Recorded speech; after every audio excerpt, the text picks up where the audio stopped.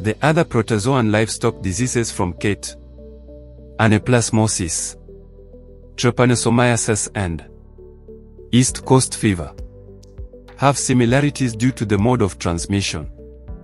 The similarities between these diseases are: they are spread from one animal to the next by a living organism called a vector. They have two similar symptoms due to the bites of vectors, that is fever and anemia. Anaplasmosis. Animals affected include cattle, sheep and goats.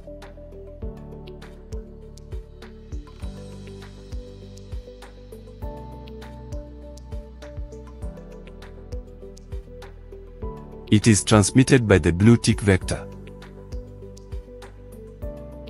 It can also be transmitted through contaminated sharp objects. Symptoms of anaplasmosis: anemia due to excess blood sucking by vectors. Fever as the body tries to destroy toxins injected by ticks. Constipation or hard dung and low milk production.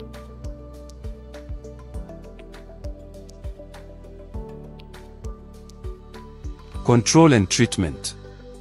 It is controlled by killing the vector ticks. Proper disinfection of livestock rearing tools.